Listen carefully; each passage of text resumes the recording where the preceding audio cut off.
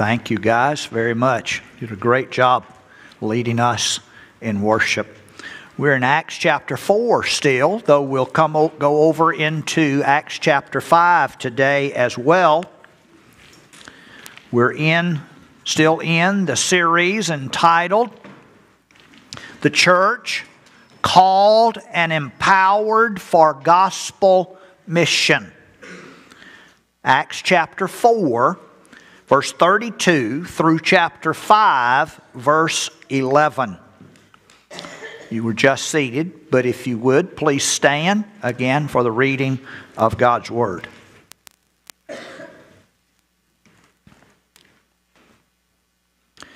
Now the full number of those who believed were of one heart and soul, and no one said that any of the things that belonged to him was his own, but they had everything in common. And with great power the apostles were giving their testimony to the resurrection of the Lord Jesus, and great grace was upon them all. There was not a needy person among them. For as many as were owners of lands and houses sold them and brought the proceeds of what was sold and laid it at the apostles' feet. And it was distributed to each as any had need.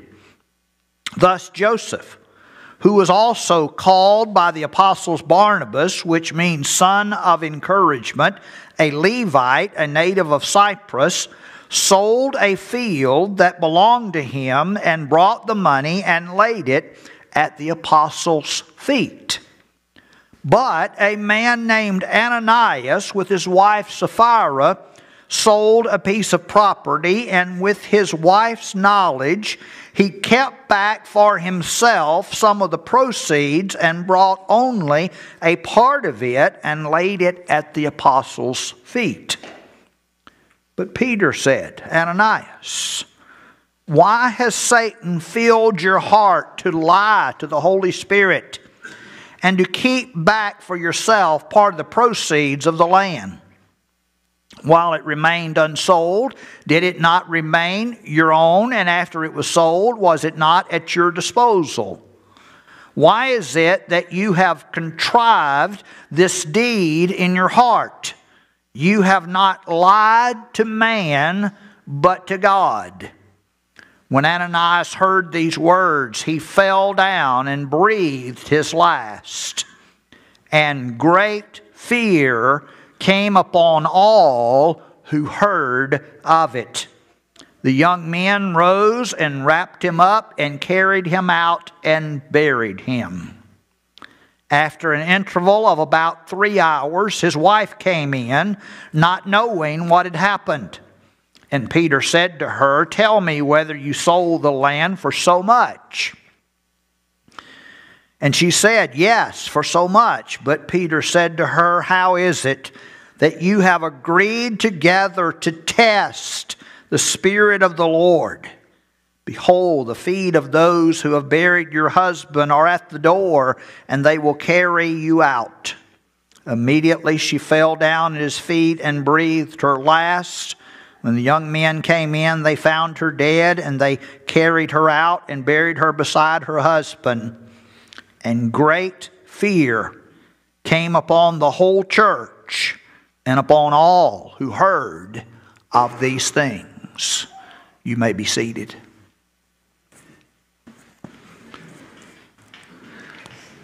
I want you to think today about an event that put the fear of God in you. I remember as a 7th grader, new to middle school, we had an assistant principal named Clay Gillum. He was the junior high basketball coach and assistant principal. He seemed to have arms like trees.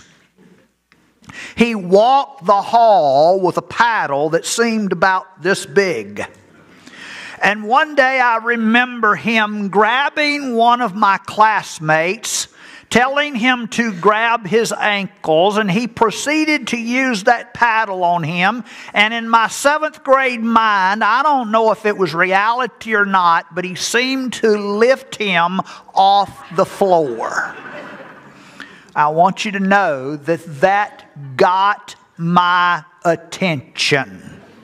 As a 7th grader, I wanted nothing to do with Clay Gillum's paddle. I can't say that it put the fear of God in me, but it put the fear of Clay Gillum's paddle in me for sure.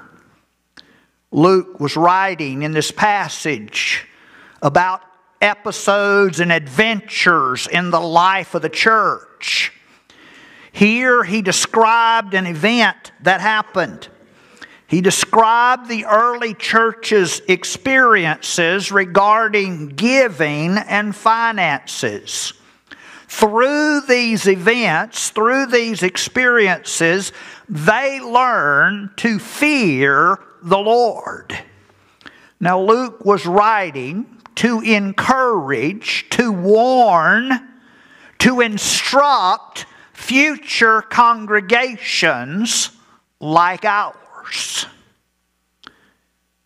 And like these other churches, we should respond well to the Lord regarding our giving and finances. And through that, we should understand and live under the fear of the Lord. I want you to follow me as we work through the parts of this passage and seek to allow the Lord to do His work in our lives and our hearts today. The first part of this passage comes from verses 32 through 35, a summary of the early church's practice. In these verses, Luke describes what the early church was doing, as he often did. In verse 32, he emphasized their unity. They worked hard at unity and being unified, being together, and doing the Lord's work together. In verse 33, we find them again at the practice of proclamation. This early church understood clearly that the Lord God, before time, had determined that yes, He would send His Son to be the Messiah, to be the Savior of men.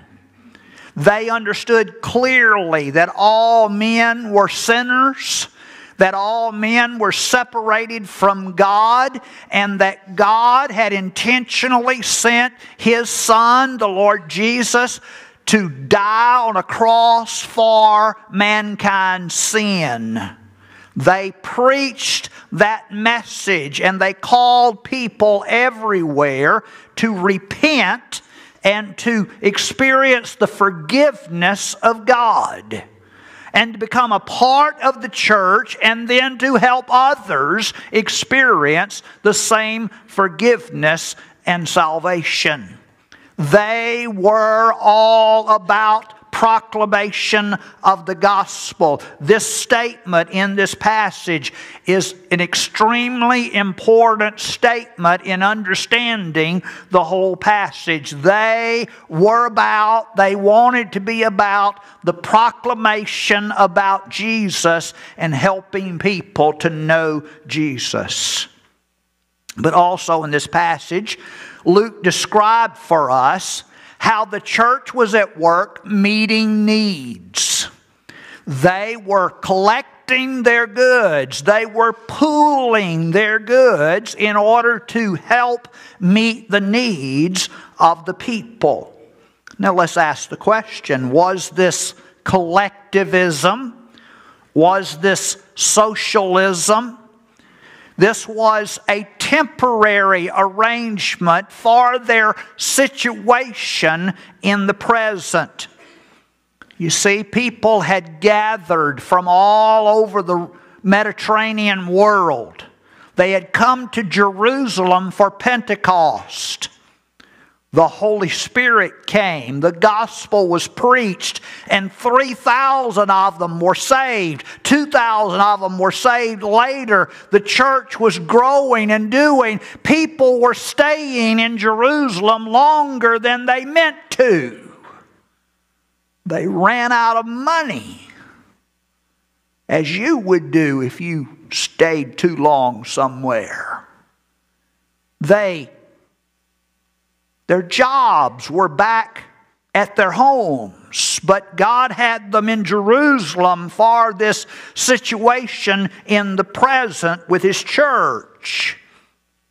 Is this pooling of resources, all of our resources for us? No. We need to learn something about interpretation, application of Scripture here. Again, we need to understand the context of how and why this was happening and compare that to the teaching of the rest of Scripture. Paul taught something very different to churches.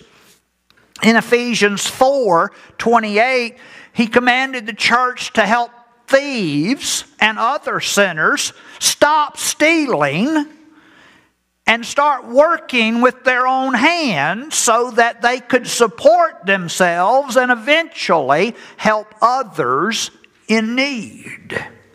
In 1 Timothy 5:8, Paul wrote to Timothy that anybody who did not take care of his own family, and especially his immediate family, was worse than an infidel, worse than a pagan. Called on them to do so.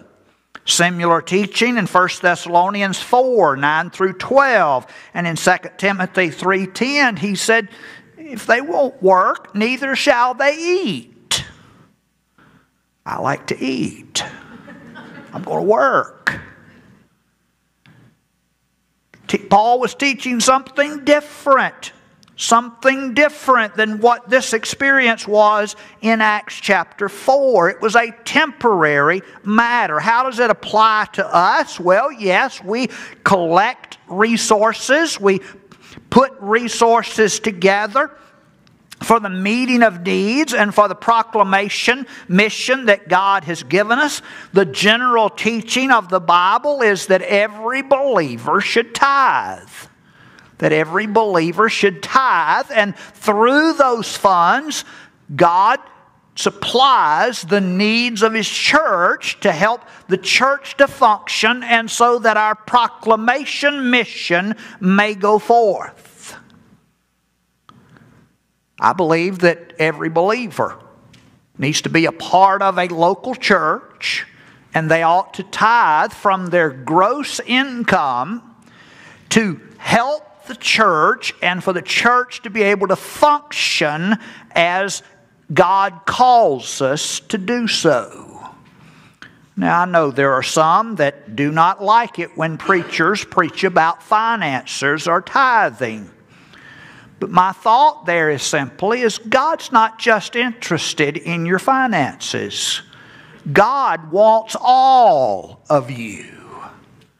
He wants every cell of your body, every thought of your mind, everything about you to be in submission unto Him, to be obedient unto Him. And when we're that way, yes, tithing will be one of the ways that we obey Him and follow His leadership.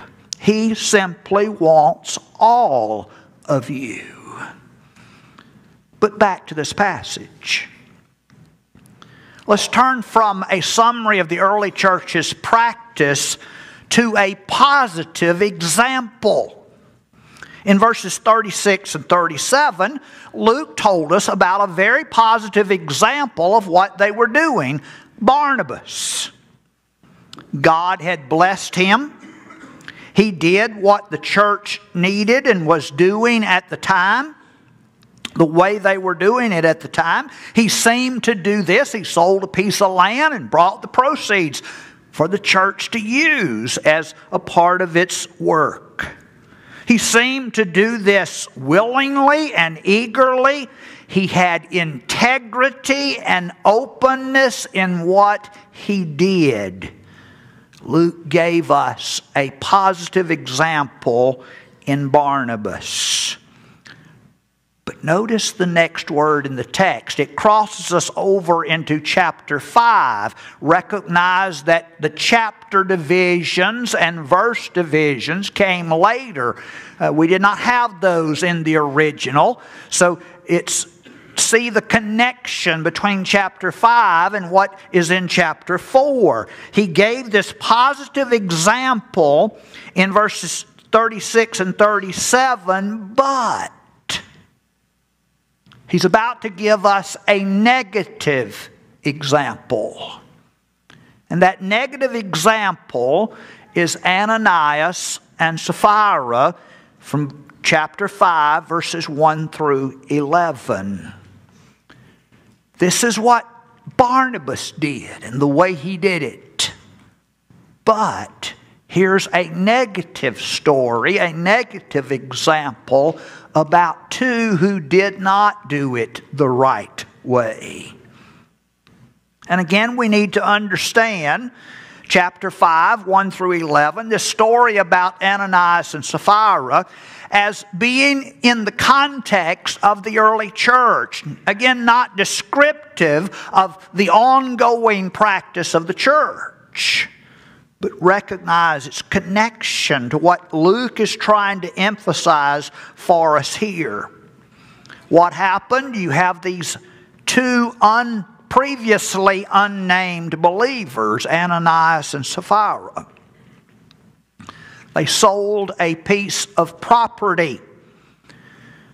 And in agreement together, a premeditated plan, they kept back a part of the sale or from the income for themselves. And they brought the rest, the remainder, it doesn't tell us what portion it was of it, but they brought that and laid it at the apostles' feet. The presumption was that they were giving all of the proceeds of this land.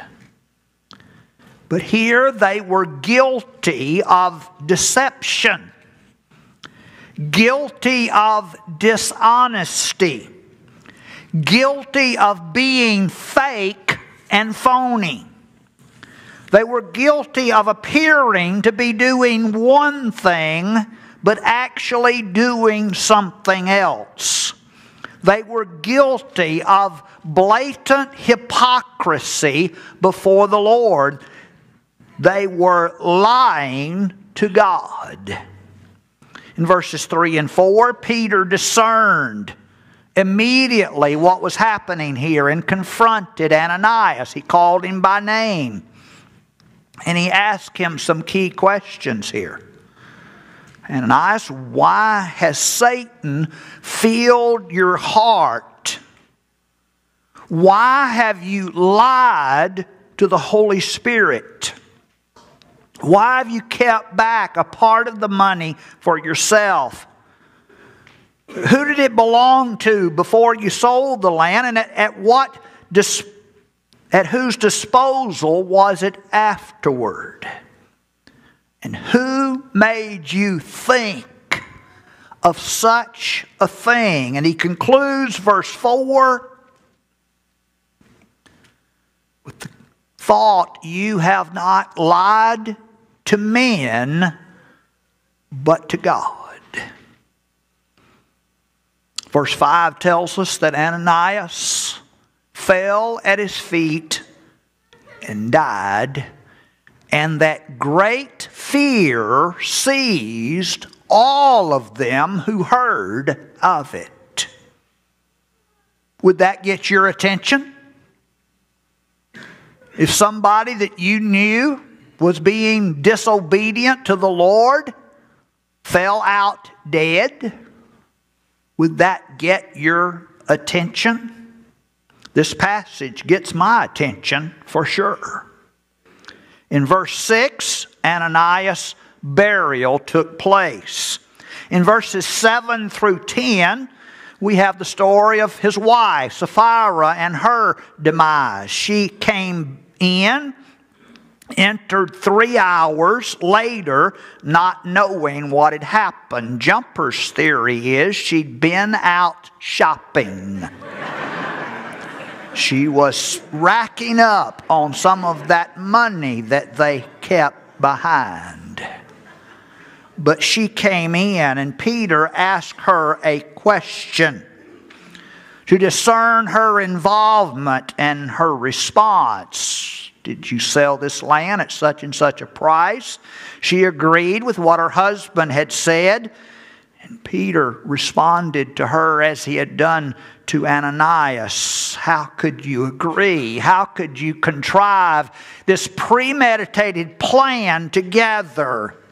And he asked her the question, how could you test the Spirit of the Lord in this way? It's as if he didn't say it here. It's implied. It's as if he asked her, didn't you know that the Lord would know what you're doing? Don't you understand? He's omniscient. He would know what's going on. And Peter said to her, your barriers are here for you. She fell out dead, just like her husband had done. They came in and carried her out, buried her by her husband. Again, in verse 11, we have the response of the early church, that great fear seized them all. I believe that's a major point of this whole section. Luke emphasized it twice. Points us to a focus of the passage. Great fear seized them all. They understood something about God, and they learned to fear the Lord. Was there sin? Selling land and not giving all of it to the church? Well, no. Again, you have to understand the context here in chapter 4. Yes, it was in that context, but that's not a general teaching of the passage. I think the questions that Peter asked of Ananias and Sapphira are questions that help us get to the real problem. Allowing Satan to fill our hearts with a plan to deceive. Lying to the Holy Spirit. Keeping for yourself what is really God's. The real issue here was the attempt to deceive God and His church. The real issue here was lying to God about their level of commitment. This was premeditated hypocrisy and deception. They were not recognizing God's omniscience. God knows. God sees. He knows our hearts. He knows our actions. He knows where we are. He knows what we're doing. They were not recognizing God's holiness and God's justice. They were trying to use a religious act to gain worldly recognition. They were trying to use a religious act to make themselves look better to the other church folks. They were using deception to make their commitment and sacrifice look greater than it was. I believe a central part of the problem here is that their deception, their hypocrisy, affected the mission of the church. Again, I think verse 33 of chapter 4 is a central verse here. Why does Luke re-emphasize that the apostles were at work proclaiming the message of Jesus, highlighting His resurrection to the people around them. Their deception, their hypocrisy affected the mission of the church. Well, it affected it in the sense that they didn't have as many funds to use, but yet always hypocrisy and lack of integrity of a congregation always affects the accomplishment of mission. We must recognize that. Peter, again, accused them of lying to God about what they were doing. Certainly you may have questions here about their punishment. They fell dead. Who or what killed them? Was it God? Was it their sin? We need to recognize that God is serious about sin. We need to recognize that God is serious about His church. The church is the bride of Christ. God is serious about us walking with Him in obedience. He is serious about premeditated, deceptive sin. Would our punishment be like theirs? Well, no. We don't find God doing this multiple times through Scripture, but yes, we find Him doing this some through Scripture.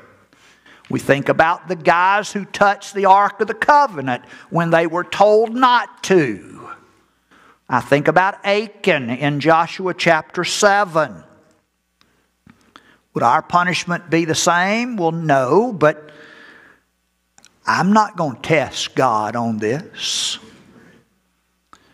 Malachi 3, the Scripture tells us that God said through Malachi to test Him on tithing. To test and see. He said, bring all your tithes into the storehouse and test me on this, God says. And see if I don't bless you because of it. That's the only place I know of that God says to test Him. I'm not going to test Him any other way. I'm not going to test in disobedience, test Him in hypocrisy, test Him in open deception. We also need to understand that for those of us that He allows to live on in life, we will stand before Him in judgment at the end. We will give an account to Him, and the Scripture says we'll give an account even of every idle word. I don't want to test Him. I fear Him too much. I fear the Lord. I don't want to test Him at all. Some would ask here, well, what about God's mercy and grace and forgiveness? Well, I'm confident if Ananias and Sapphira had repented, God's mercy and grace would have been abundant to them. Yes, God is a God of mercy, grace, and forgiveness. All we have to do is look at the cross to understand that. But He is also a God of righteousness and holiness and justice. We need to understand who God is. But now let's turn our attention to some application. Some lessons. The lessons to learn are warnings from this passage. What should be our response to this strong, this powerful passage that Luke describes for us from the life of the early church? What should be our response? Well, our first response is simply to fear the Lord. Again, twice. I think he's emphasizing that for us. The church, because of these events, learned to fear the Lord. What does that mean? Well, to fear the Lord is to recognize His omniscience. He sees. He knows. Let me take you back to my middle school days. We had an English teacher named Mrs. Hodges. I remember her standing, pounding feet on top of her desk, trying to get our attention once. She's quite a character. But one day she left us alone. Why she did that, I don't know. But she went to the office for something, left us unattended. Well, we took advantage of that situation, and during our party we were having, someone said she might be listening to us. And sure enough, we had an intercom system at our school, and just as that person said that, we heard her voice over the intercom, "You ought to be sure I'm listening." Numbers tells us that your sin will find you out. Our sin always finds us out. We cannot escape that. It always comes back to us. I remember once when my younger brother and I, we were just old enough that our parents would leave us at home alone. They were going to the funeral home or something and going to be back in a couple of hours, and left us there at the house by ourselves. The last thing they said to us before they left, "No fighting." Well, they had not been gone 15 to 30 minutes. We tied up. And I don't know which one it was, but one of us threw the other one over his shoulder, and somebody's heel hit the sheetrock wall and put a heel-sized dent in the sheetrock wall, about 3/4 to an inch deep. It was about this far from the floor. We tried to figure out, okay, how can we move furniture around to cover it up? Can we put a picture over it? But it was just in the wrong place at the right height. There was nothing we could do to hide it. Well, we suffered the consequences when parents got home. Your sin always finds you out. God knows. God is omniscient. We can't hide from what we do. To fear God is to recognize His omniscience, yes, but also to recognize His holiness and justice. To recognize that we are accountable to Him and will eventually give an account to Him. He will hold us accountable. To fear God is to recognize that God expects honesty, integrity, genuineness in our relationship with Him, including our giving and our finances. You can't fool God. He sees and knows. To fear God would be for us to learn to simply be real. Be real before God. Have integrity in all things in our relationship with Him. Let our walk match our talk. If we say we're following Him, we say we're in covenant relationship to a church, then live that out. Be real before God. But another lesson to learn, a warning here. Fear the Lord, be real, but third, do not hinder the church's mission.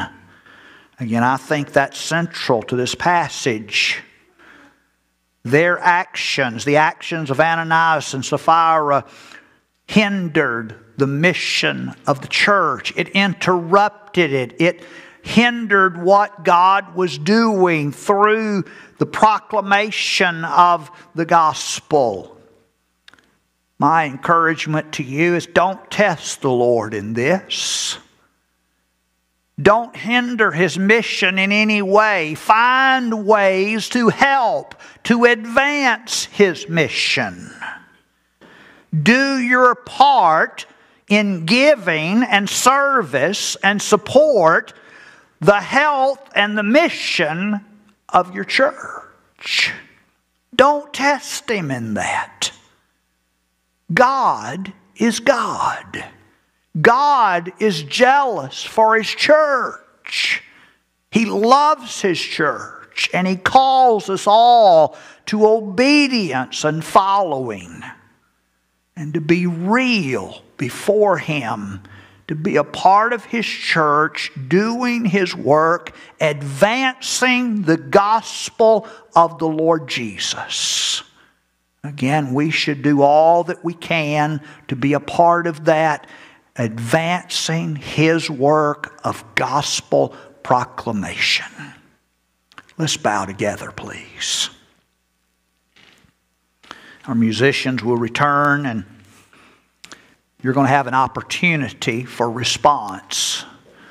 Your response can take place in your seat, here in prayer with me, or here in this altar, now or later, whichever you prefer. But I encourage you to respond to what God is prompting you to do because of this passage. For some, that means salvation. You're lost. You are separated from God because your sin. You need to understand. You need to know. If you persist in resisting the Lord's work in your life, you'll pay the consequence for that. God offers you salvation. He sent Jesus, His Son, to die for you in your place. And He calls you to turn to Him in repentance and faith and experience His forgiveness. Believers, what do you need to do to help put your life in line with and in obedience to this passage? Whatever that is, it may be something you need to pray about today, repent of today. It may be something, an action you need to start soon, a way to help this church be what God has called it to be, or simply pledging yourself before the Lord to be real before Him because He sees and knows. Father, help us. Lead us, Father, to be obedient to You, to be faithful in responding to the call, the demand of this passage. In Jesus' name, amen. Let's stand together. I'll be here to help you. Amen. You may be seated. Well, thank you for your attention today.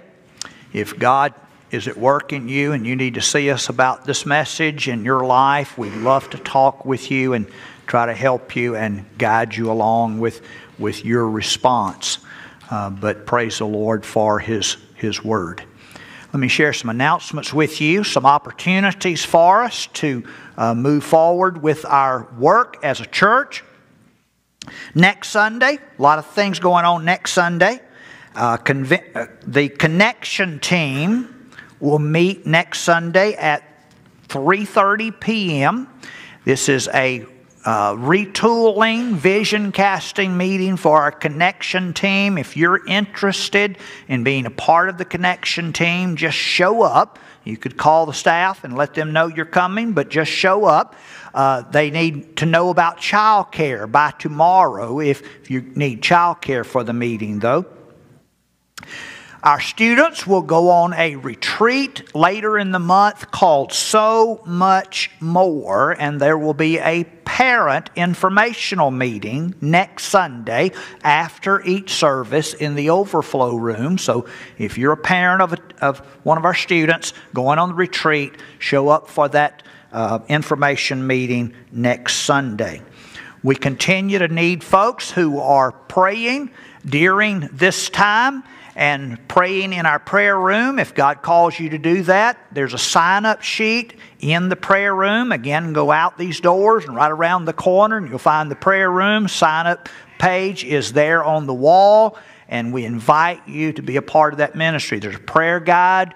It's a blessing to do that. You're simply devoting time to pray for what's going on in here during the worship service. We continue to need volunteers in the Discovery Park and hangar, especially on Wednesdays. See our staff. Go online and sign up to do that. Next Sunday, we'll observe a baptism, so you give attention and prepare for celebration to do that. Tara Dunkel, one of our own, will be leaving about the end of the month, first of next month, to go on mission to a country in the Far East. We are going to love her and support her, pray for her. The next 2 Sundays are 2 special events. On the 12th, next Sunday, there will be a reception and support gathering meetings for her after each service in the cafe. You give attention to that. And then on the 19th, we'll have a commissioning time, prayer time for her. That will be her last Sunday with us on the 19th. So you prepare for those. You start praying for her. Let's give her a hand and thank the Lord for her going out from us as a missionary. Today, we want to finish our service in prayer for one of our staff members. Greg Allen, our children's minister, the plan was for him to try to break away and be here with us for this prayer time, but obviously he's still working with your children. On February 17, Greg and his dad will go through kidney transplant surgery. Greg will be giving a kidney to his dad, who is in severe need of a new kidney. We want to love Greg, pray for Greg, help Greg all that we can through this experience. Today will be his last full day of contact with the children, trying to prepare for, be as healthy as possible going into the February 17th, and then he'll be out recovering for about 6 weeks. Some folks have stepped up to be leaders to help